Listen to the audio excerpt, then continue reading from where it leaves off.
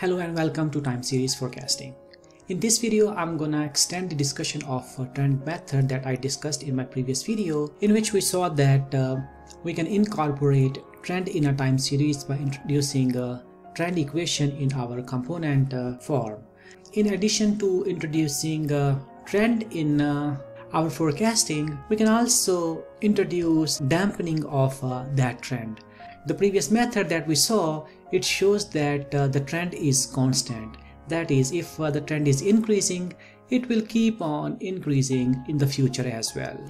For example, if we have a time series like this, and if we base our forecast on the previous method, it will say that the trend will keep on increasing in the same direction indefinitely. So there may be a problem of over forecasting, especially if we want to forecast for an observation which is way in the future, like this observation, and we'll probably forecast that it's going to be going in this time direction. So there may be a problem of over forecasting in this case. So sometimes it makes more sense if we can dampen this forecast and say that yes, the trend is going to keep increasing in the same direction, but just going to keep dampening as we move in time. That is, it will not be as aggressive as it was showing recently. That is, for the long time horizon, the trend will be a little bit smaller in slope as compared with the trend that we are observing for our near forecasts. So to do that, what we can do is, based on our previous three equations, we can introduce another parameter phi, and now all of our three equations will contain this phi parameter. This phi parameter, it will control the dampening that we want to introduce in our trend.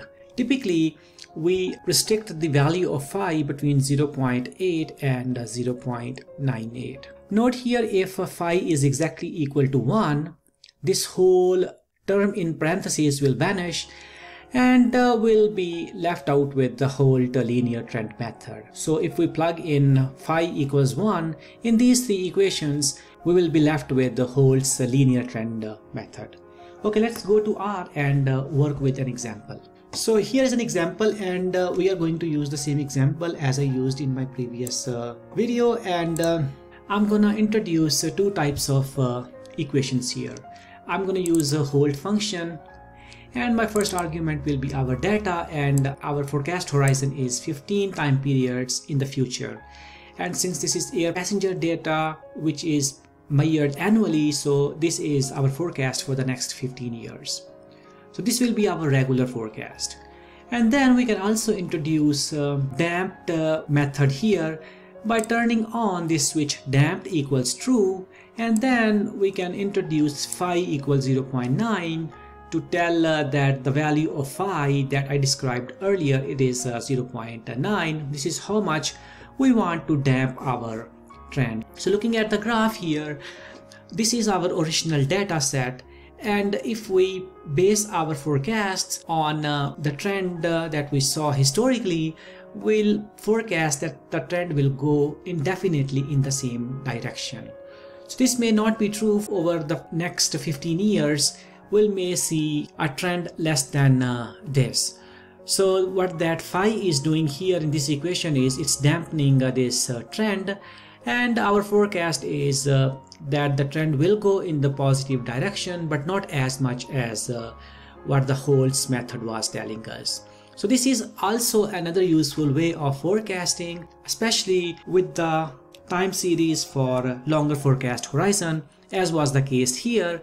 We were trying to forecast for the next 15 years, so we probably need to introduce a dampening parameter, and here we introduce the value of phi, which determines how much damp we want to introduce in this trend, and we set the value equals 0.9 in this case, but you can select any value between 0.8 and 0.98.